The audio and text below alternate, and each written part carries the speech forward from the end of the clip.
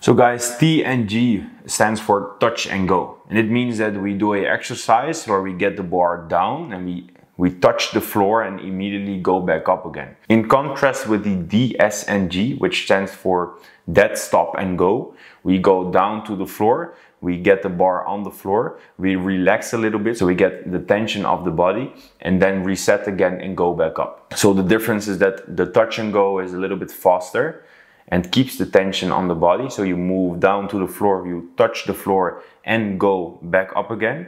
And with a dead stop and go, we go down, we leave the bar on the floor. We can keep the hands on the bar, but we go down, we let the bar go on the ground, and then we go back up again, resetting in the bottom position and not immediately going back up again. Touch and go reps are also sometimes done with, for instance, shoulder to overhead, where there's no floor. But originally, the touch and go means that we go back to the floor and we don't bounce the bar off the floor with our hands on the bar.